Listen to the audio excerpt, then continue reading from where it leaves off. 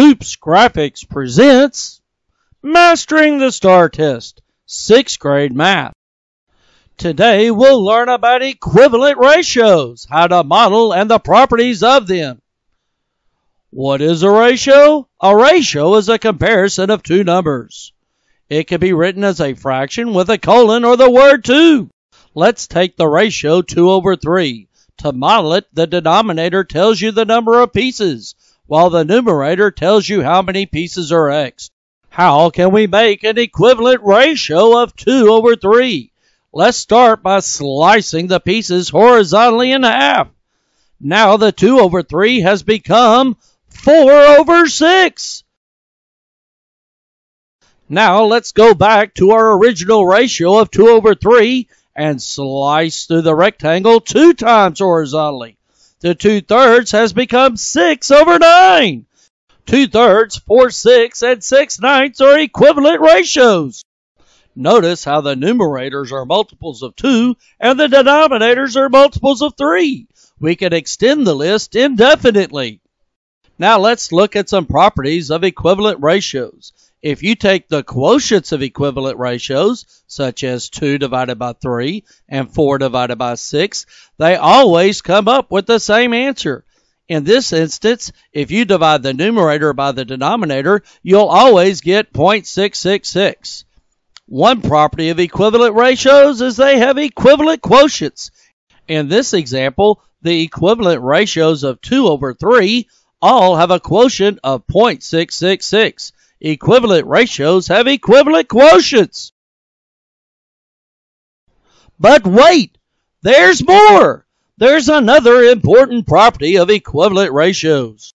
This property involves the cross products of equivalent ratios. If you take 2/3 and 6/9 and circle the cross products, they will always equal in equivalent ratios. In this case, 2 times 9 will equal 18, which is the same as 6 times 3.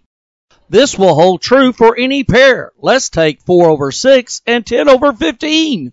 If we circle the cross products of 4/6 and 10/15, we would circle 4 and 15 and 10 and 6. 4 times 15 would be the same as 10 times 6. In this case, they'll both equal 60. Equivalent ratios have equivalent cross products. Now let's look at the ratio of 12/16. We can make an equivalent ratio by taking out one of the lines and moving the other two. That would create a ratio of 9/12. 12/16 would be the same as 9/12. If you take one bar out of 9/12 and move the other bar up, you would have 6/8. 6/8 would also be equivalent to 9/12. Notice how the pieces are getting larger. Let's take out the last line. If you did that, 6/8 would become 3/4. All of these ratios are equivalent. Notice that the pieces in this instance got larger and not smaller. The properties of the equivalent ratios still hold true. If you take the quotients of these ratios, 12 divided by 16, 9 divided by 12, and so forth, they would all equal to 7/500ths. Equivalent ratios would also have equal cross products. Let's just take two of the ratios. Let's take 12/16 and 3/4. The products would be 12 and 4 and 3 and 16. They would have products of 48. Equivalent ratios have equivalent cross products. You can also create equivalent ratios by simplifying with the GCF. Let's take our ratio 12/16 and get the factors of the numerator and denominator. The factors of 12 are 1, 2, 3, 4, 6, and 12. The factors of 16 are 1, 2, 4, 8, and 16. The greatest of these common factors would be 4.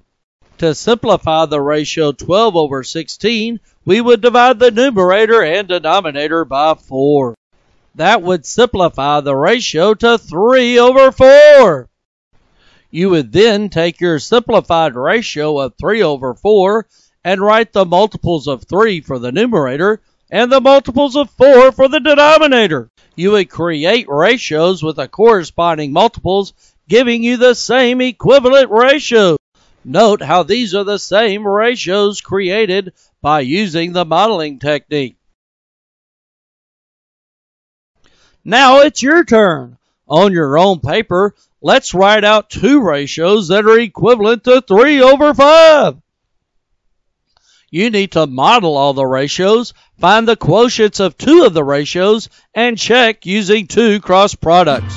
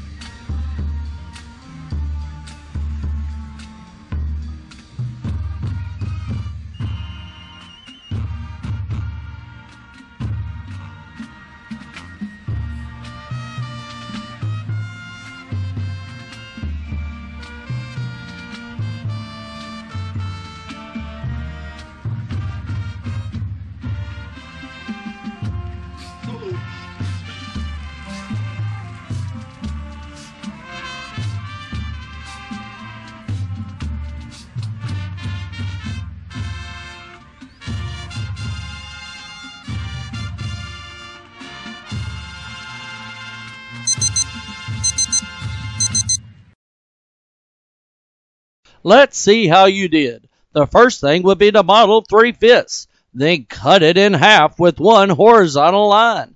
The 3/5 would now turn into 6/10. Notice how both fraction models take up the same amount of space.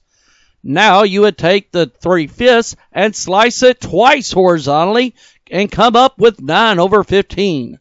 3/5, 6/10, and 9/15 are equivalent ratios. Let's look at the quotients of the equivalent ratios. If you would take 3 and divide it by 5, you would get 6/10.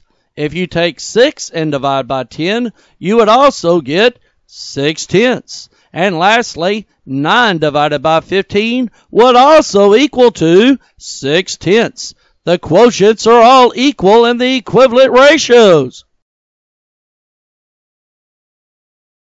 Now let's look at the other property of equivalent ratios, cross products. Let's take the cross products of 3/5 and 6/10. 3 times 10 would equal to 6 times 5. The same holds true if we take the cross products of 6/10 and 9/15. 6 times 15 would equal to 9 times 10, having products of 90. Equivalent ratios have equivalent cross products. Let's do one more problem to practice. Write out two ratios that are equivalent to 15/24.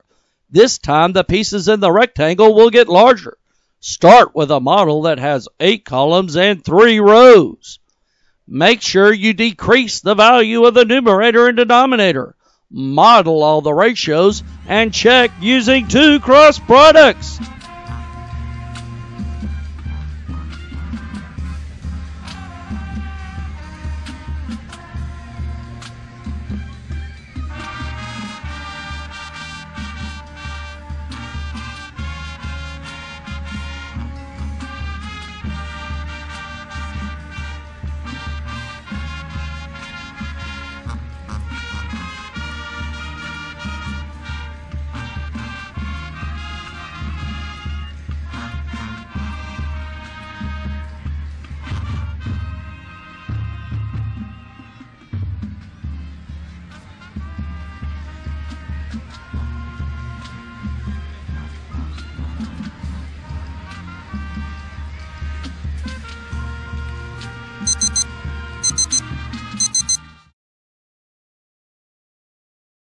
Let's see how you did. We need to model two ratios that were equivalent to 15/24. You should have started off by modeling 15/24. It would have 8 columns and 3 rows with 15 of the pieces x'd in. The first thing you would want to do to 15/24 to make an equivalent ratio is to take out the top line and move the bottom line up to the middle. This would create an equivalent ratio of 10/16. To make the next equivalent ratio, you should have crossed out the middle bar of 10/16. Now the 10 over 16 turns into the equivalent ratio of 5 over 8. 15 over 24, 10 over 16, and 5 over 8 are equivalent ratios. Now let's check using cross products. Let's compare 10 over 16 to 5 over 8. The cross products would be 10 and 8 and 5 and 16. If the ratios are equivalent, then 10 times 8 should equal to 5 times 16. 10 times 8 and 5 times 16 both have products of 80. Remember, you could use the GCF of the numerator and denominator to also create equivalent ratios. In this case, the GCF of 15 and 24 would be 3. 15 divided by 3 would be 5, and 24 divided by 3 would be 8. The simplified ratio of 15 over 24 would be 5 over 8. Now you take the simplified ratio and write the multiples of the numerator and denominator out. Then you would convert the corresponding quantities into ratios, giving you equivalent ratios. Let's look at what we learned. Equivalent ratios can be modeled. If you were to take a model of 2 over 3 and slice it and cross with a horizontal line, you would get 4 over 6. Then if you went back to your 2 over 3 model and sliced it twice horizontally, you would have 6 over 9. The models would create the equivalent ratios of 2 over 3, 4 over 6, and 6 over 9. Another property of these equivalent ratios is that they would have equivalent quotients. 2 over 3, 4 over 6, and 6 over 9 would all have equivalent quotients of 0.6666. Equivalent ratios have equivalent quotients. Equivalent ratios also have equivalent cross products. Let's look at the cross products of 2 over 3 and 4 over 6. The cross products would be 2 times 6 and 4 times 3, which both have products of 12. In review, equivalent ratios have equivalent models. Equivalent ratios also have equivalent quotients. And lastly, equivalent ratios have equivalent cross products. Equivalent ratios. They give you more power. This video was produced by Toups Graphics. Toups Graphics. Always believe.